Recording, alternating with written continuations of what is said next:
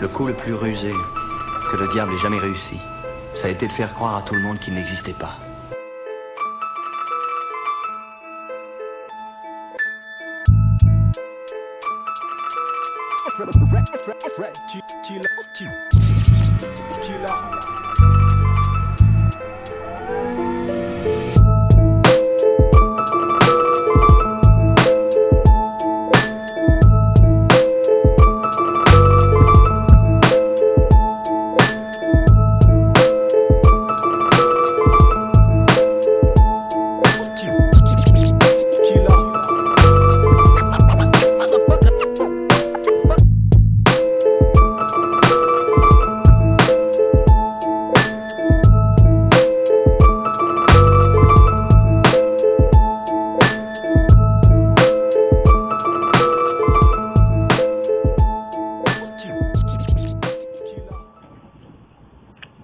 Greetings and welcome to our webinar brought to you by defeatHIV Community Advisory Board. Today we're going to be talking with Dr. Jennifer Adair about gene therapy in a box. So this webinar is brought to you by the Community Advisory Board of defeatHIV, housed at the Fred Hutch Cancer Research Center in Seattle as part of one of the Martin Delaney collaboratories. I am your moderator for this webinar today, Eric Seelbach. I am the Regional Resource Consultant for U.S. Health and Human Services Region 10 Regional Health Administrator's Office, based here in Seattle, also a member of defeatHIV CHAP.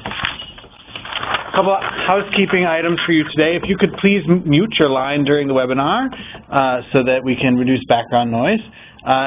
Make sure if you have a question that you can raise your hand by pressing the hand button next to your name, or you can type your question into the chat. We'll be paying attention to that. If your line is muted, we will ask you to unmute it when we call your name for your question.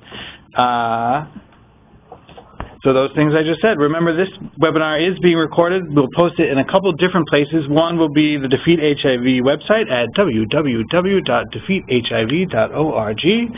Or also on the defeatHIV YouTube channel. You can search on YouTube for defeatHIV, or you can find the link to it from our website.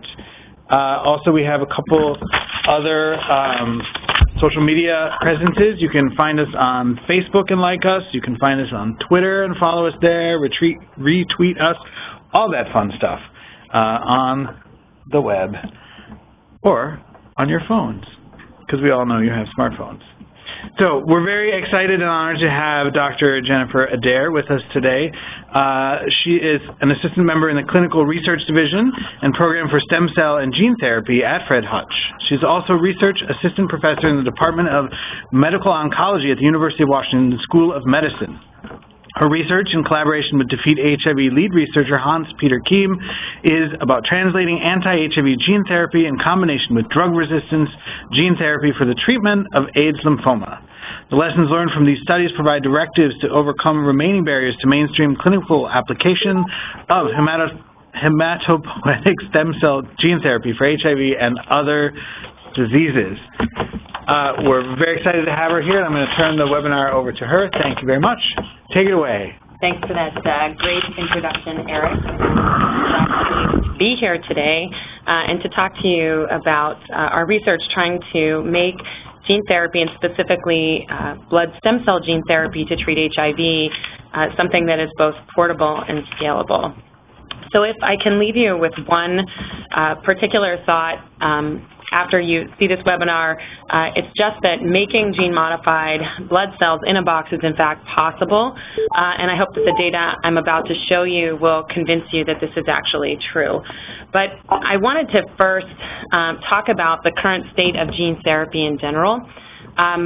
More than 2,000 patients worldwide have been treated with some form of gene therapy to date, and specifically in terms of blood cell gene therapy, I'm listing here diseases that have been successfully treated and documented with gene therapy and had treatment benefit. These are either T cells or blood stem cells typically. The majority of these diseases are confined to smaller patient populations, for the most part with the exception of the thalassemias. But as we demonstrate success in these diseases, the field is starting to turn its gaze toward diseases that have greater patient distributions, including HIV and sickle cell disease. And as I'll highlight in just a couple of slides, when we start talking about targeting gene therapy toward diseases that have a large global distribution, we really need to think about how we're reasonably going to scale and deliver these therapies to the patients that need them. But really, what gives us any evidence to suggest that gene therapy is a good target treatment for HIV? And I'm sure to many in this group, the man on the screen requires not much introduction. Timothy Ray Brown is also known as the Berlin patient. He's the only known individual cured of HIV to date. And the treatment that he received that led to his functional cure was pretty complex. Timothy developed AIDS-related leukemia, or cancer in the white blood cells, and required a lot of treatments that eventually led to his current health status. And I'm going to pick apart sort of the three things in the field that are thought to have led to the cure that was achieved in Timothy Ray Brown, and then I'll talk about how we're using gene therapy to systematically deduce whether some or all of those components could contribute to a gene therapy-based cure for many, many more patients. So the first piece of this puzzle was that Timothy received what I call fully loaded bone marrow transplant, and he actually received 2 of these. And the main take-home here is that that particular treatment involved what we call myeloablative conditioning, or intensive treatment to essentially wipe out all of his existing blood cells and blood cell production. This not only got rid of many of the HIV-infected cells in his blood, but it also created a lot of space for new cells to take over blood cell production, and specifically in his case from the donor. Now, the donor in the second transplant that he received happened to also carry a mutation in a gene called CCR5. And this is a gene we call a co-receptor for HIV entry. It's a small protein expressed on the surface of T cells and some other cells that HIV will use to infect cells. And when CCR5 is not expressed on the surface of cells, such as in the donor of Timothy's second bone marrow transplant, HIV is not able to infect those cells, so the cells are actually resistant to HIV infection. Now, because Timothy received myeloablative conditioning, these donor cells were able to go in and actually form new blood cells, including T cells, that were HIV resistant. And then the third thing, or third component of this treatment, was that these HIV-resistant T cells from the donor actually recognized all cells that were Timothy's as foreign and mounted a pretty significant immune response. This is something we refer to as graft versus host disease. And this is important, too, because it's possible that these T cells from the donor then went out and sort of recognized any residual HIV-infected cells that were Timothy and eradicated them.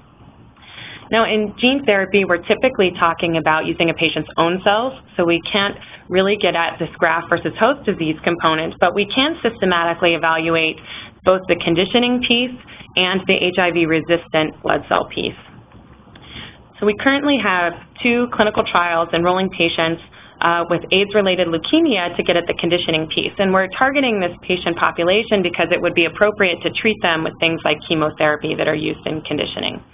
The first of these trials is treating patients who have just been diagnosed who are receiving their first-line treatment of chemotherapy, which acts as a mild conditioning. So not a fully loaded, but it's going to create some space for cells to go in and engraft and produce new blood cells. The second trial is actually going to take patients who have the same diagnosis but have already failed that first-line treatment. Their cancer has come back, and so basically they would be candidates for transplants, and they are going to require a fully loaded conditioning regimen. And this will allow us to compare whether mild conditioning or fully loaded conditioning is more beneficial to the gene therapy treatment.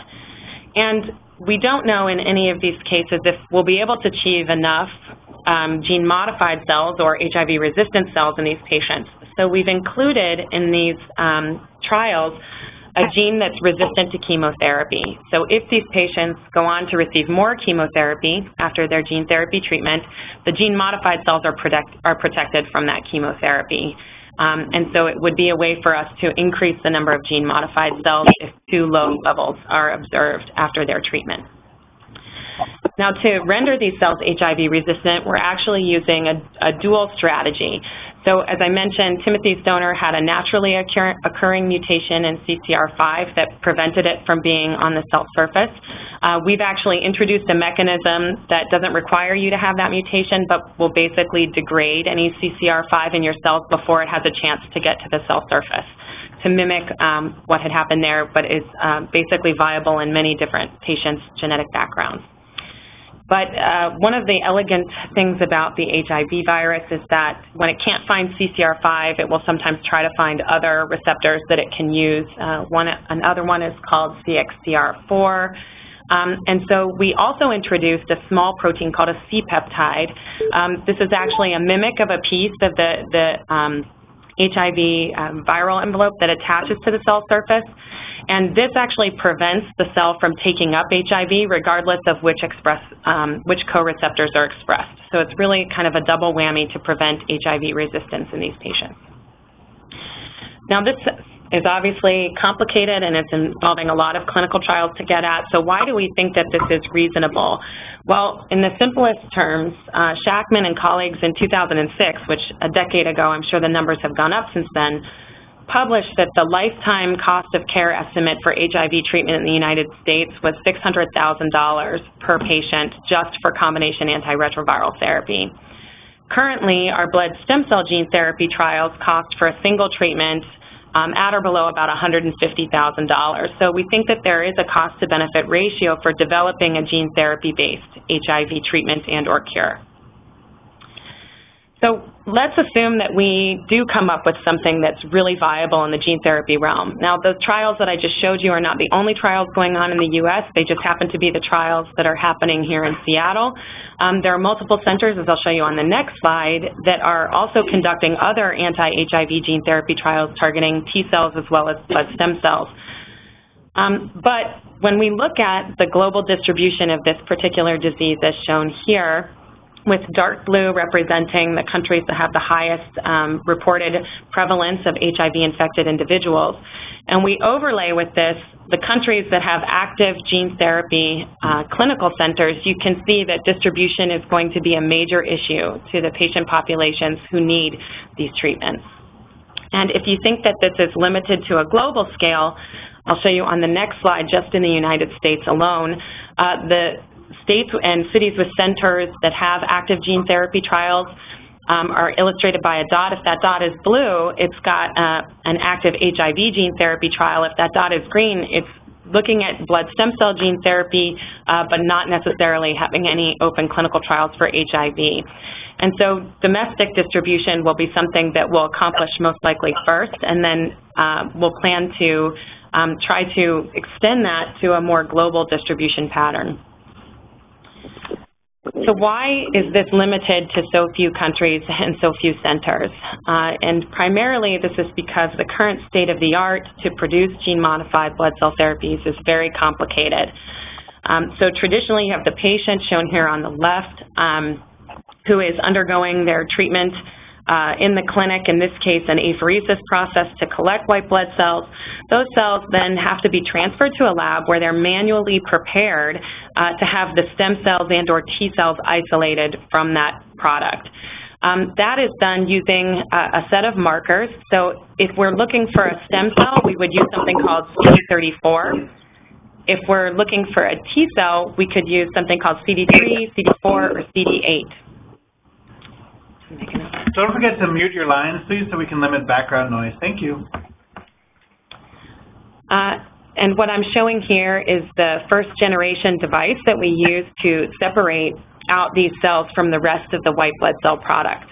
Once we have those cells, they then have to be transferred into a clean room facility, and they're further manipulated by hand. Here they're exposed to the reagents that we use to accomplish the transfer of therapeutic genes.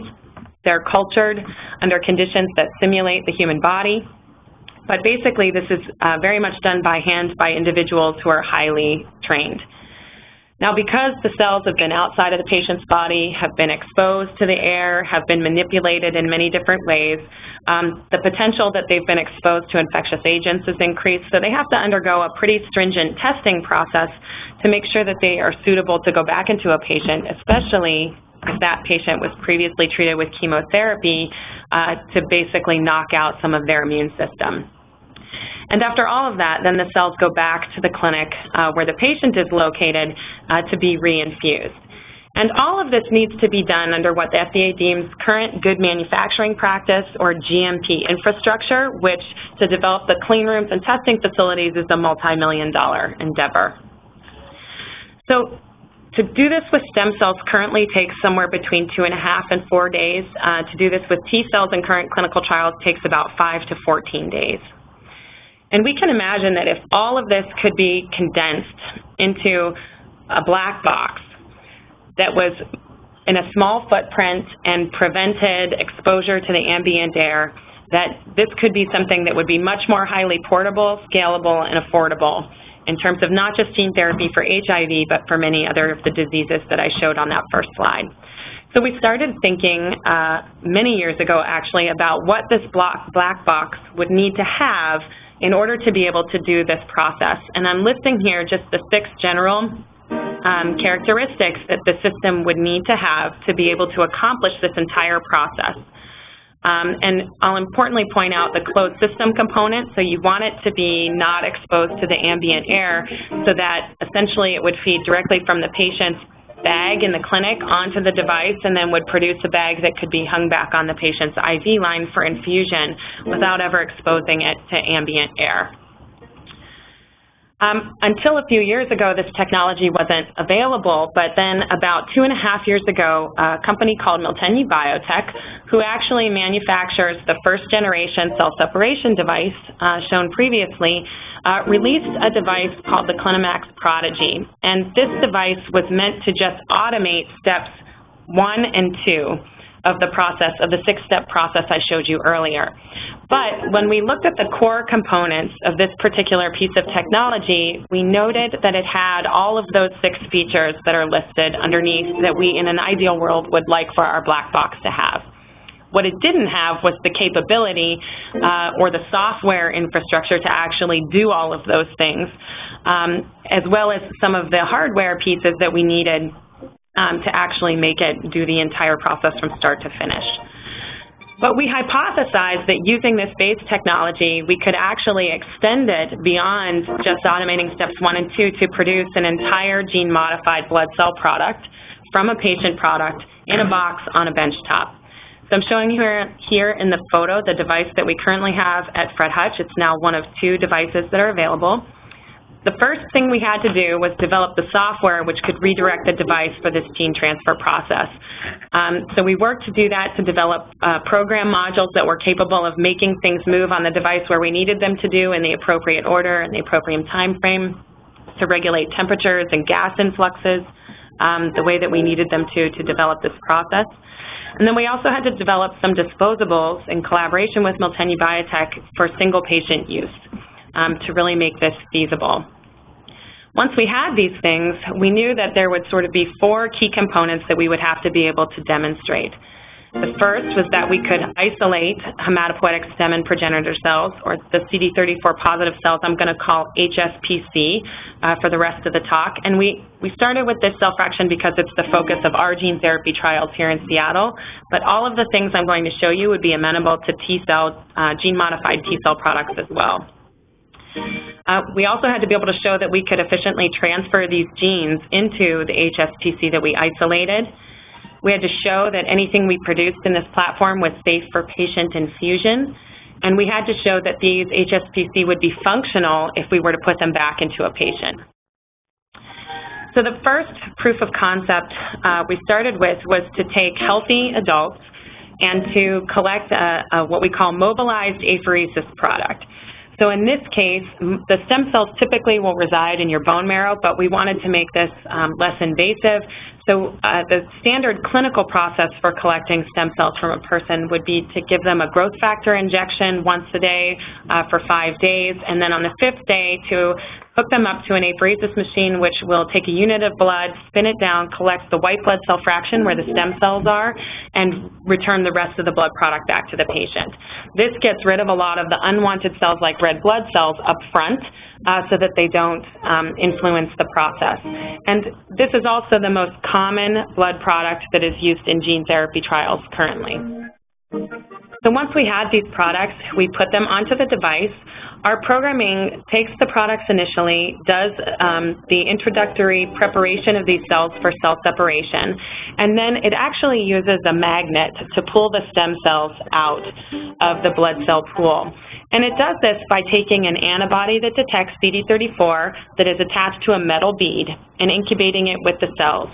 Any stem cells or HSPC will pick up the antibody if they express CD34 and will also pick up the metal bead. Then we activate a magnet, which essentially makes all of those cells stick, while the rest of the cells that we don't want pass through. We then transfer the cells to the chamber highlighted on the device here. We can regulate gas, specifically 5% carbon dioxide is a mimic of the human body condition, as well as 37 degrees Celsius.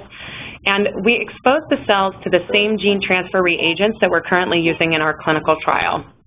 In this case, it's a lentiviral vector that encodes those 3 therapeutic genes, the CCR5 knockdown gene, the C-peptide, and our chemotherapy resistance gene. We then cultured the cells and then prepared them for infusion by washing them to get rid of all of the viral reagents, the culture reagents, and then putting them into a formulation that would be safe for patient infusion. This is essentially like a saline solution that contains a pharmaceutical-grade human serum albumin. Now, we tested these to make sure that they met our criteria for infusion, but to test their functionality in a biological system, we couldn't put them back into the patients that we got them from, 1, because those patients were healthy, and 2, because we don't have FDA approval yet for the device. So as an alternative model, we actually used an immunodeficient mouse model called a xenotransplantation. These mice don't have an immune system, so these cells can be accepted and can go into the bone marrow and graft and produce blood cells, and we can track that over a period of time. To do this entire process required us to build about 5 custom software programs and to manipulate 2 different tubing sets. The tubing set is all of the clear lines that you see weaving in and out of this device in the photograph. And then to get these cells to perform in the mouse, we also had to give the mouse 2.7 gray total body irradiation to create some space for these cells to go in. But this is not fully loaded conditioning. This is what we consider mild conditioning in this particular mouse model. So the first thing, again, was whether or not we could get the stem cells out. I'm showing here for 2 different apheresis donors the amount of initial volume that was put in, as well as how many CD34 cells we were able to get out in blue. And then what we're really interested in is the percent of CD34s that we were successfully able to collect. And that's shown in the bottom line in red. For the first donor, this was a little low, probably because we were still figuring out the device and how it could work. For the second donor, we were able to get this up to about 87%. However, both of these numbers are in the range of variability that we observe with the standard process currently. We've since performed this on several additional apheresis donors, which I'm not showing the data for, and we consistently can get about a 60% yield of the starting CD34 population. So this was our evidence that the stem cells could in fact be collected. Please hold for just one moment. We're going to mute all of the lines because there's music playing from someone. And so if you have a question at some point, click the raise your hand button and we will unmute your line so that you can ask that question. Thank you for your patience.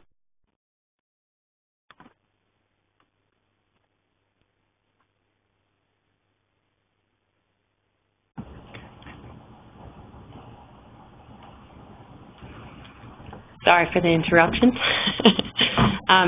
So as I mentioned, this was demonstrating, number 1, that we could in fact isolate the stem cells from these blood cell products using our device. And then, so the next question was whether or not we could transfer genes into these cells. Tom, it's not advancing.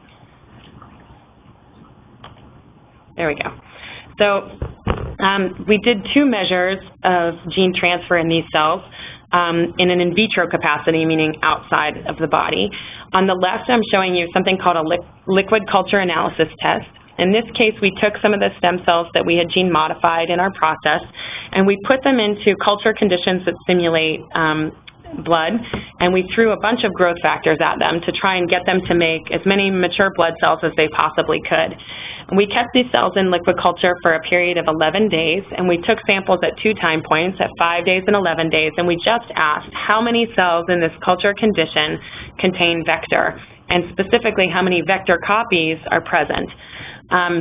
And so for the first donor, we saw that there were about 4.8 copies at 5 days, and then about 2.5 copies at 11 days. For the second donor, we had a much higher level of gene transfer, about 17 copies at 5 days and about 10 copies at 11 days. Now, both of these are good measures of gene transfer. It means that we're definitely getting gene transfer. There's donor-to-donor variability and how well the cells take up those genes, but both of these are considered clinically viable levels of gene transfer for gene therapy studies.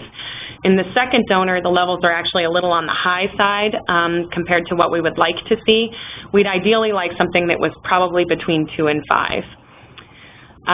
In the second assay, we did something called a colony-forming assay, and this is a little bit better measure of how much gene transfer actually occurred in cells that are going to be able to go in and produce new blood cells. In this case, we assimilate the conditions in bone marrow by providing a more semi-solid media and, again, growth factors. And we do this for a period of about 14 days, and individual cells that are true HSPC will form individual colonies in this matrix. If we know how many cells we plated, we can calculate how many cells in the product were capable of producing colonies, and then we can also look at the DNA of each individual colony and assess what percentage of them actually got the genes that we were trying to put in. And we do this by just looking for the lentivirus that we use to transfer the genes into these cells. So what you're seeing here on the right is the percentage of colony-forming cells that had the lentivirus transferred into the DNA. And you can see that both of these levels were 60% or greater, which is excellent for gene therapy clinical trials.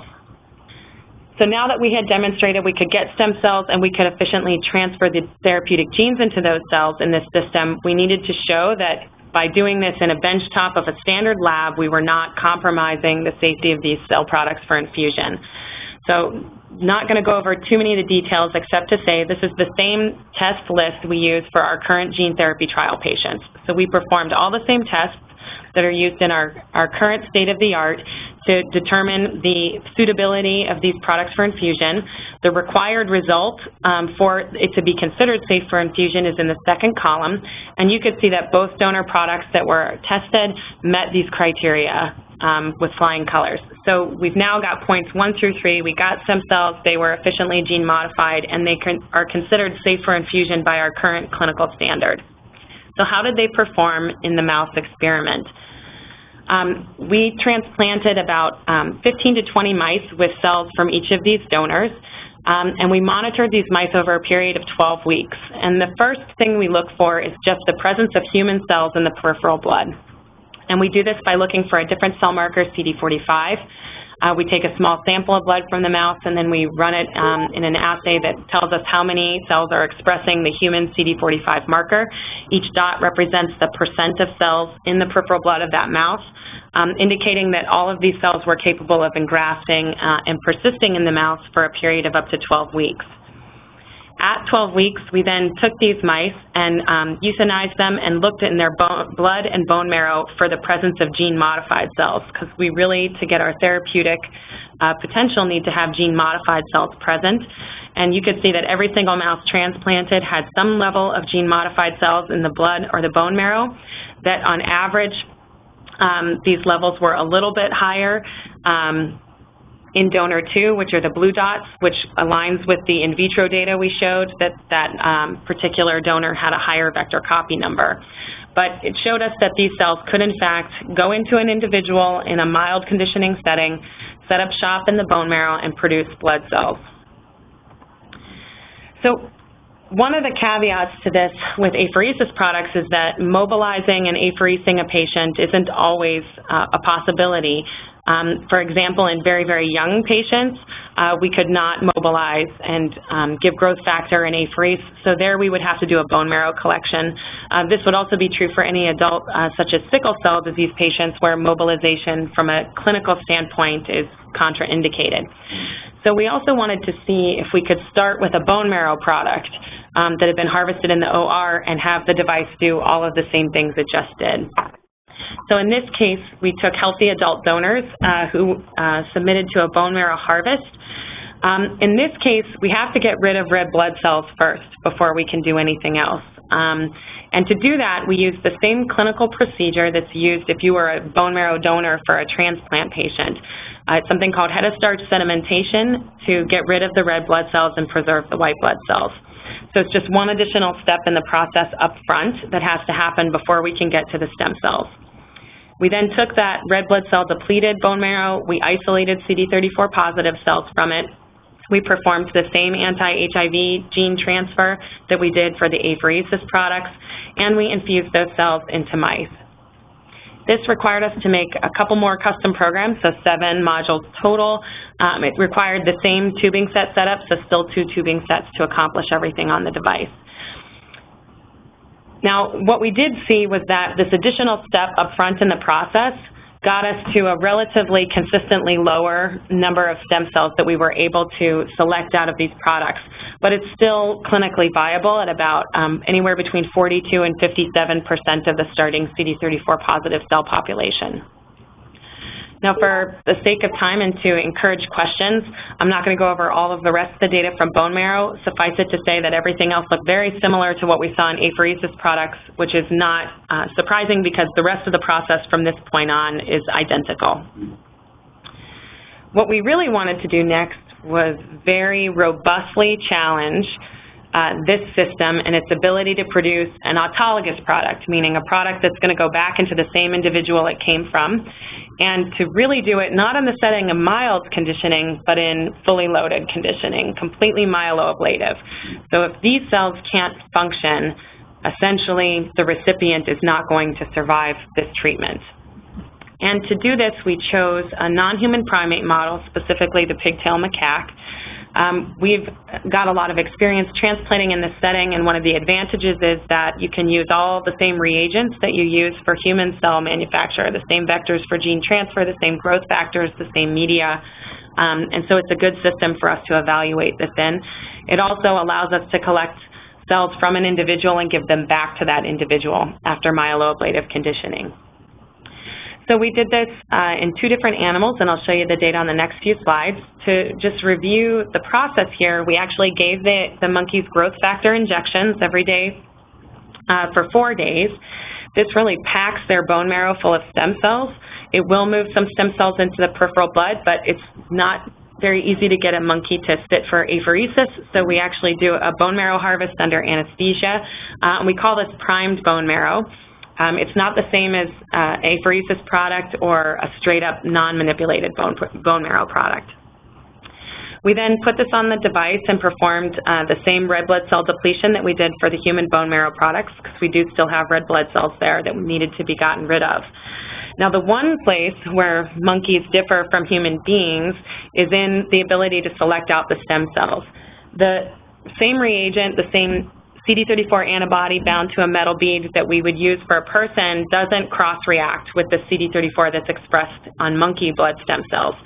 So here we had to have a monkey antibody that would attach, and then we had to separately attach the metal bead to that particular antibody. So it turned it from a 1-step to a 2-step process. We then cultured these cells and performed the same gene transfer, except in this case, to make it really easy to see if these cells got into the monkey, instead of expressing the anti-HIV genes, we used the exact same vector expressing a green fluorescent protein. So in our assays, anything that's gene modified will glow green and make it easy for us to pick up in our tests. The cells that came off, we would basically perform similar tests to our human products, and then we would infuse these into the monkey after the monkey received what we consider a fully loaded conditioning regimen of 1020 centigrade total body irradiation. So if these cells are not going to reconstitute blood in this monkey, the monkey's not going to survive this process. So the first thing that we noticed is that, again, we saw a suboptimal enrichment yield of the CD34 positive cells, most likely because now we've taken the red blood cell depletion that lowered it a little bit in the bone marrow, and now we've added a two-step process to the labeling and CD34 selection. However, for monkeys, these were still good cell doses, as I'll show you in the next few slides. We were able to efficiently transduce these cells, so now, again, you're looking at cells that are positive for green fluorescent protein in the liquid culture and colony-forming assays. You can see that the percent of cells, in this case in the left, ranged from anywhere between about 18% for the second monkey to about 28% in the first monkey on day 11. In terms of their colony-forming cells, we saw levels of gene transfer that were typically between about 30 and 35% of the colony-forming cells. So the important point here was that these cells went into both monkeys and successfully reconstituted their blood without infectious complications. So we not only got the monkeys through the transplant piece, but I highlighted here on the right the number of days after irradiation that it took for their neutrophil count in the left column and their platelet count in the right column to reach what we would consider levels that were indicative of clinical stability. And these timelines are actually pretty short comparatively to a standard monkey transplant. So it could be that we've actually given the engraftment potential a little bit of a boost, but we would need more animals to thoroughly evaluate that. So what did the number of gene-modified cells look like in these animals? So I'll highlight the first animal on the left, second animal on the right. I'm showing the platelet counts here in black and the neutrophil counts here in white. The orange line is a drug called tacrolimus. It's an immunosuppressant that we give because monkey cells don't typically express green fluorescent protein, and so we don't want their immune system to reject the gene-modified cells. The solid green boxes are GFP-positive neutrophils or granulocytes, and then importantly for HIV approaches, the open green boxes are GFP-positive lymphocytes or T cells and B cells. And so you can see that we're able to detect levels of gene-modified blood cells in these monkeys for up to a year after their transplant, higher in the second animal than in the first, but at stable levels. Importantly, for gene therapy directed towards HIV, what does the T-cell engraftment look like? And very specifically, what does the gene-modified T-cell engraftment look like? And you can see that we get B-cell production pretty early after transplant in both animals. T-cell production really starts to kick into gear at about day 100 and starts increasing pretty dramatically thereafter. We see stable T-cell engraftment out to a year after transplant, which is the follow-up time currently in these particular animals. So one of the advantages that I haven't included yet was that all of these processes were actually done in 30 hours or less, not in the standard 2.5 to 4 days that we currently use for gene-modified cell manufacture in our current clinical trials. And this is important for scalability reasons. If you can cut down the amount of time that it takes to produce these products, you can manufacture more of them in the same amount of time. So in summary, we were able to demonstrate that proof of concept that we can, in fact, produce gene-modified cells that are safe for infusion, and specifically blood stem cells, in a portable benchtop platform. This requires minimal equipment. The device, which actually comes with something called a tubing sealer, we used a biosafety cabinet to prepare some reagents and to prepare the blood product to attach it to the system. And other than that, we did not use any other equipment. There were multiple types of starting blood products. I showed you apheresis products from mobilized donors. I showed you bone marrow from non-manipulated donors. And then I also showed you in the monkeys growth factor mobilized bone marrow product. I was able to demonstrate that we could get sufficient numbers of CD34 positive cells enriched using this system. We certainly could improve, especially in the bone marrow and in the monkey enrichment processes, but for apheresis, we're within the clinical range that's currently used. We also got efficient gene transfer in 12 to 14 hours, so that the time frame in total was 30 hours or less, but the time frame where the cells were exposed to the reagents that actually transfer the therapeutic genes was only 12 to 14 hours in each of these processes, so basically overnight.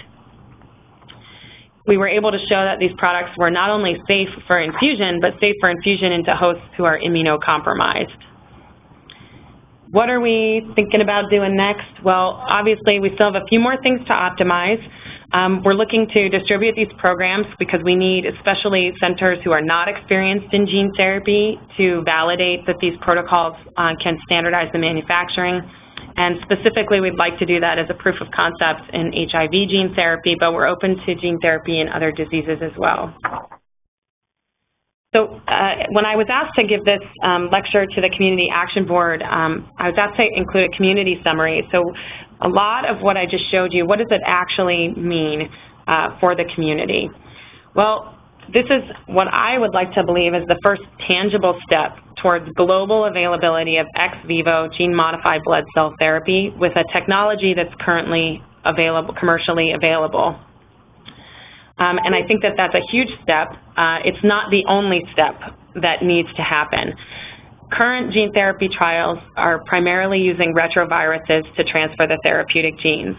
Retroviruses are successful clinically, but are difficult to manufacture, and so they will be a significant bottleneck in the scale-up of this particular approach. So should you be excited about this data? Yes. But, keeping in mind that there are more bottlenecks that will be identified as this type of therapy gets distributed out.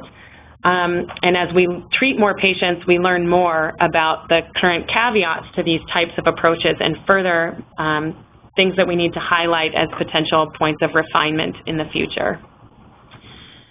So with that, I would like to acknowledge my laboratory shown here in the picture. Especially need to acknowledge Dr. Hans-Peter Kiem, again, one of the leaders of the collaboratory, for providing me with a lot of support for this particular research. All of this research was funded by my first-year startup funds from the Fred Hutch as a new faculty member. I also need to thank Tim Waters from Miltenyi Biotech, who collaborated with me in the development of this device beyond its current capability. Shelley Heinfeld's group at Fred Hutch provides us with the mobilized apheresis products. And all of the people listed on the left under Hans-Peter Kiem's name facilitated these studies either in the treatment of mice or monkeys, in the interpretation of data, or in the analysis of these cell products that came off of the device. And I also need to thank the cell processing facility, who's not shown here, at Fred Hutch. Oh, actually they are, sorry, under Shelley Heinfeld's name.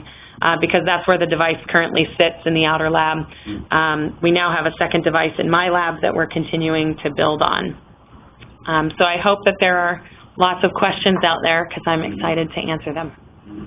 Thank you for that. That's great information, lots to be excited about, lots of possibility. Can you talk for a moment about the sort of personnel side of this? Like what kinds of training would folks need out in the field to be able to use this technology in real-world settings? Right. So we tried to build it. If anyone who's familiar with the process of apheresis that patients go through in the clinic knows that the system setups are pretty similar in terms of loading a tubing set onto a device and understanding sort of the flow of operations and how things work.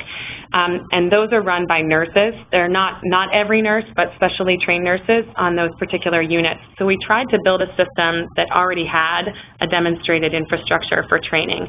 So I do think, it's not as if you, Eric, would be able to walk in off the street and hit go and it would all happen for you. Sure. But we think that it won't require as highly sophisticated training as current GMP grade manufacture would require in the clinic.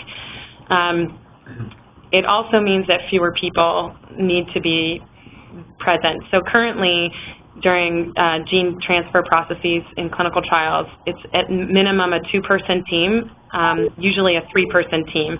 So you have 2 people who are actually in the clean room doing things to the cells, one who's doing, one who's verifying exactly what's being done. And then you have 1 person on the outside that's helping facilitate anything that needs to go in or out of the room that they can't, because once they're in the room, they can't easily come out and get back in without going through a pretty big rigmarole. So we've reduced the number of staff required for that part of the process as well. Thank you. So let's open it up for questions. Probably the most efficient way would be if you type your question into the chat box, and we can then read them out and have Dr. Adair answer them from there. That's probably the easiest. So if you have a question. I have a question. Our studio audience. Yes. Can you introduce yourself? Yes, I'm Michael. I'm the CAB coordinator for defeatHIV, and I just wanted to know, you were talking about doing this somewhere where they don't have any experience with gene therapy. Do you have any sites in mind, or do you have any areas that you're looking at? And I was thinking, first of all, nationally, but then I was thinking beyond that, internationally. Yeah. So we sort of focused our attention initially on national collaborations. We have a few candidate sites that have expressed some interest. The big thing is getting them devices, getting them the programs at this point, and then sort of deciding exactly whether they want to use the same vectors that we used or if they actually want to expand it to different vectors that are currently being used in other clinical trials. So that is in process. We haven't officially stepped forward in that. I think we'd like to do that first before we distribute globally. Obviously, the Fred Hutch has a presence now in Africa that could potentially be utilized, which is one of the possibilities, but there are numerous. There's also a company in Australia that is working on HIV gene therapy in particular that would be another potential site.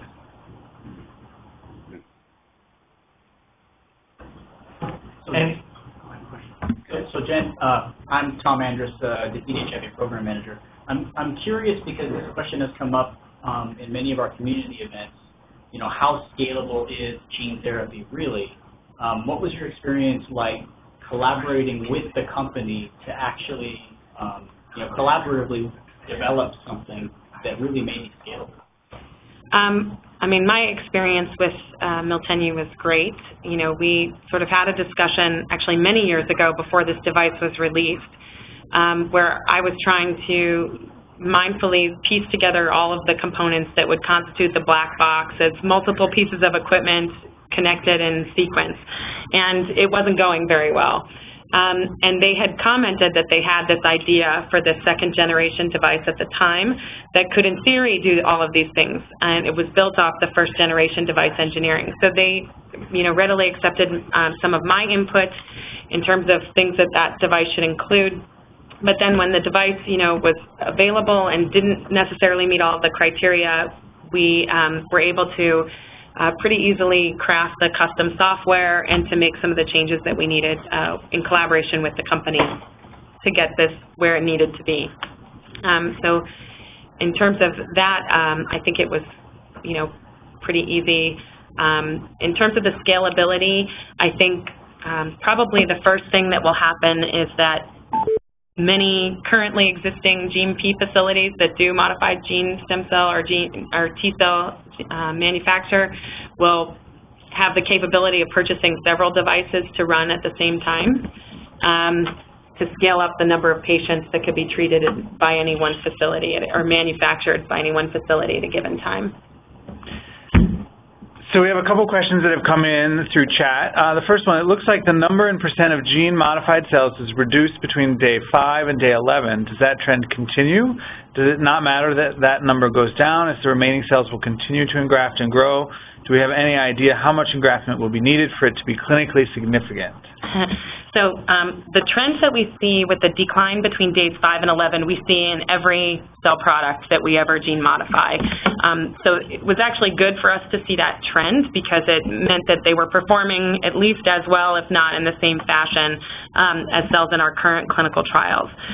It does matter how much the number goes down, but we still, despite the number of patients for many different diseases that have been treated with gene therapy, we don't necessarily understand what the exact number needs to be in that in vitro test for it to amount to something that's clinically significant in vivo. It seems like, some type of conditioning probably plays a big role in all of the patients treated. In the studies that have been conducted where no conditioning was used, we don't see success in the therapeutic levels of gene-modified cell engraftment.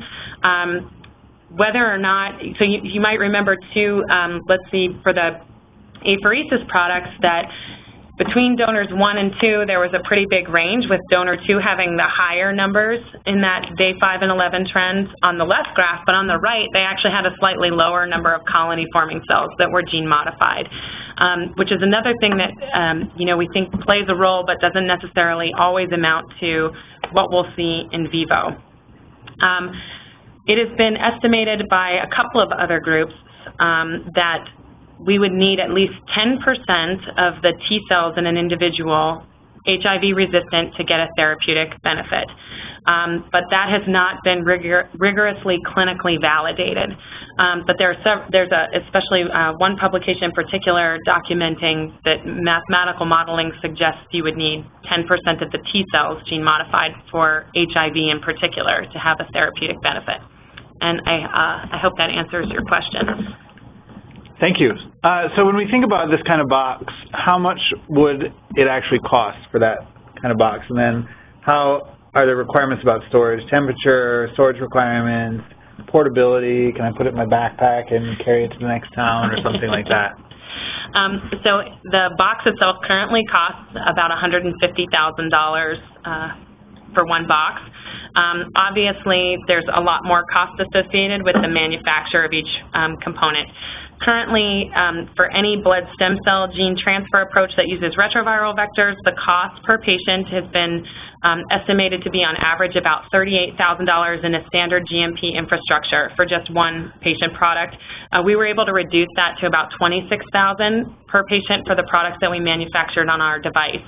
A lot of that comes into play with the reduced time and personnel that I mentioned. Unfortunately, the reagent you use to select the stem cells and the growth factors you need to make those cells happy while you're culturing them for gene transfer don't change, and those are some of the most expensive pieces in this process.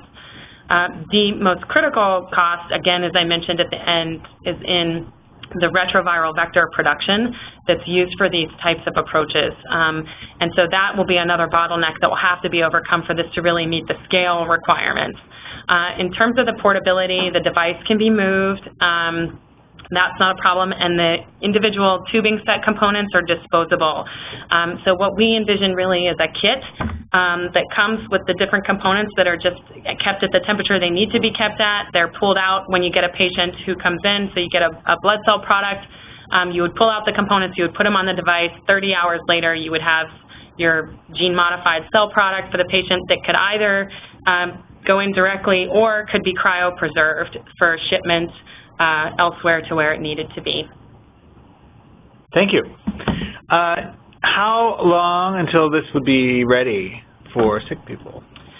So we are in the process of trying to get FDA approval to use this device for a couple of different disease approaches. Not HIV quite yet. Wherever there's a current gene therapy clinical trial in process, the onus is on us to demonstrate that our in-a-box process works as good, if not better than, from the FDA perspective. So we're trying to generate a lot of different data sets right now to show that. In the meantime, we're trying to get FDA approval for the use of this device, and then it's going to take a standard, probably phase 1, phase 2 clinical trial setup to get FDA approval for this to hit sick people in all parts of the country and or the world. Thank you. So we have a couple members of the Defeat HIV CAB in the room with us also, and there's a couple questions, so we'll go to them and then back to the chat box. Bill? I wanted to ask about the $150,000 cost. Is that total for the whole treatment, or is that for each treatment? Or so, how many treatments would you need? So that is right now the cost for a single patient to get one treatment. We would hope that what we can build is a therapy that only requires a single treatment.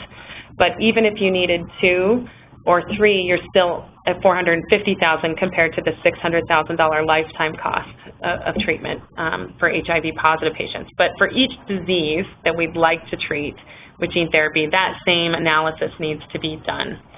And that $150,000 includes your clinical care for your growth factor shots, for your apheresis process to be collected, for drugs that may be administered for your conditioning, and then your monitoring, clinical monitoring after that conditioning, as well as the infusion of those cells and the manufacture of those cells, and any follow-up that would be required to assess that you made it through the treatment regimen successfully. Thank you. What are some threats to kind of the period where we are monitoring the people who've gone through these trials? Like, are there any like opportunistic infection threats that are like viable threats to making all of the trials shut down? I mean, certainly gene therapy has had its ups and downs. The very first gene therapy trials, most notably in patients with immune deficiency, inherited immune deficiency, where we were using different types of retroviral vectors, developed leukemia as a result of the gene transfer into their blood stem cells. However, it was about 20% of all of the patients treated in those trials, and there was still a definite therapeutic benefit that they all received that outweighed the risk. That said, the field definitely wants to move towards safer modes of gene therapy. We did this with lentiviral vectors because that's currently what's used most clinically in these types of stem cell gene modification trials for all of the different diseases that I showed. We're definitely trying to move more into even better modes of gene transfer, including specific gene editing. In terms of infectious potential, not all, but a few gene therapy trials have noted that some patients couldn't receive their gene-modified cells because the cell product got compromised in some way during that manufacture using the standard process. It's a very, very small number. So the infectious risk from the gene-modified cell product, I think, could be pretty low. The potential is always, if you have to give conditioning to a patient to get those cells then to engraft, obviously the patient is going to be at an increased risk for infection during the period of time after those cells have gone in, but where blood cell counts have not quite recovered to where they need to be. Thank you. So back to the chat. You mentioned that gene-modified cells to be chemotherapy resistant. Does that present a downstream risk of producing cells that will be chemoresistant in the case of future malignancy? So certainly, as I just mentioned, there have been gene therapy trial patients who had malignancy that resulted from the gene transfer. In this case, if the viral vector that we're using in this particular study has not generated a case of malignancy as a result of the gene transfer. However, if that were to occur, it's one specific family of chemotherapy agents that these cells are resistant to, and that's DNA alkylating agents. There are multiple other classes of chemotherapy agents that could be used to treat a malignancy if it arose from a gene-modified cell. Thank you. And is it feasible to treat people with the conditioning regimen in low-income country medical settings? So I think that if, in the case of mild conditioning, this is something that would definitely be feasible because there's basically clinical care established that is pretty supportive for patients in those sort of low levels of blood cells but not completely wiped out blood cell settings. If it has to be fully loaded conditioning, which I don't think will be the case for all diseases that are targets for gene therapy, but possibly for some, then we're probably going to need a little bit more of a sophisticated medical center setup, but not the level that we currently need for gene therapy clinical trials. Any other questions in the room? One of the things that I've been wondering, and I don't know if it's an appropriate question for this webinar, but when we talk about Timothy Ray Brown being the only one that's been cured, and several attempts have been made since then that have failed, have they been able to identify what it was about Timothy Ray Brown that made this treatment work? So it's a difficult question. I'm certainly not the expert in that particular area. But at the same time, I think just generally sort of the three components that I discussed, people think could have rationally contributed to his results. But we really don't understand whether it was one, two, or all of them that facilitated his outcome. And that's where we're trying to use the science and the gene transfer trials to really get at some of those questions, but we haven't had a second clinical experience yet that has brought us to the same outcome that we could learn from. Any other questions? Yes. So, Jen, this is Tom again. I know a recurring theme of questions by the community is around cost. Do you anticipate that the cost expenses that you mentioned, would those be necessarily out-of-pocket expenses, or is there any chance that someone's health insurance coverage, whether now or at some point in the future, should this be scalable and deemed safe and effective therapies, could potentially cover some of these costs? So I think that definitely we're moving towards this being included as part of a standard treatment regimen. It's not there yet, but I think that it would be something that if we can show clinically viable therapeutic benefit, it'll be covered by insurance in the future. I definitely think much more of the community believes that that's a possibility because there are many commercial entities that are now buying into gene therapy. And I don't necessarily think they're anticipating for this to be entirely picked up by patient out-of-pocket expense.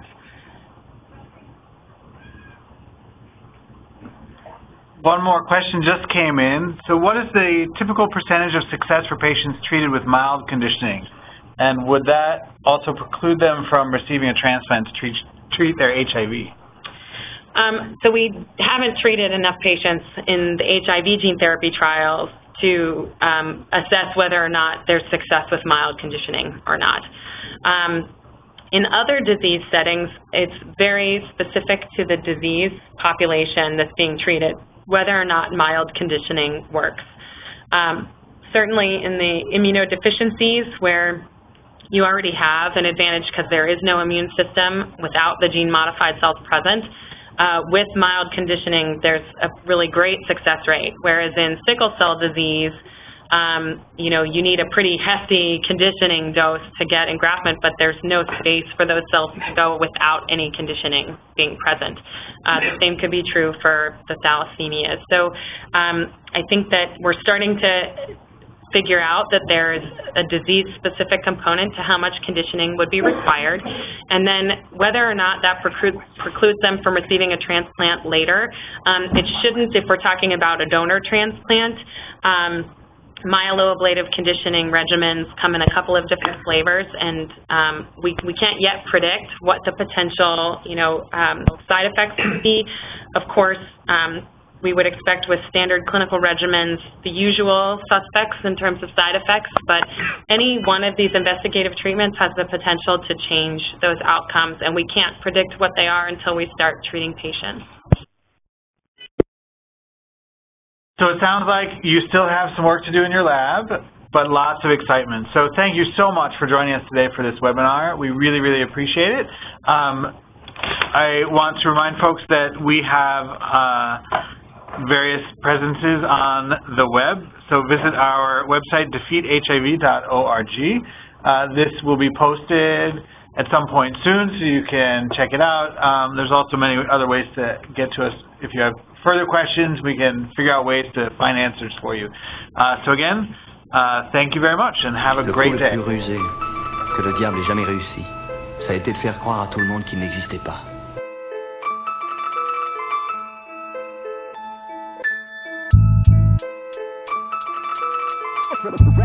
Fred Hutch.